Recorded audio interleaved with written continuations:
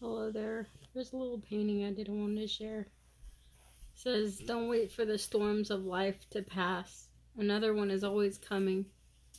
Instead, learn to dance in the storm and rest in the peace and the joy the Lord gives.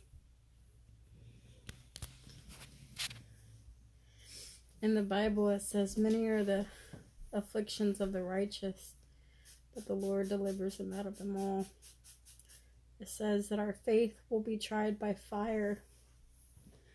When you're walking on the narrow path of Christ, you'll go through many afflictions that are going to refine you and develop the character of Christ in you and develop perseverance and hope and endurance.